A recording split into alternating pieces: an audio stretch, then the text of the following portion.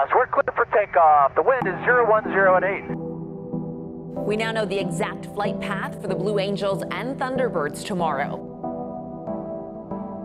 Copy. We're currently about 20 miles down.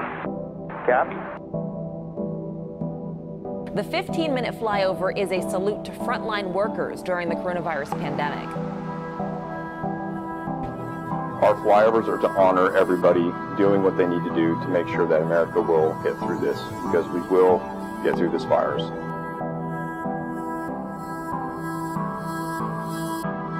This is the first time they've ever done this kind of coordinated flyover. An aerial reminder that we are all in this together.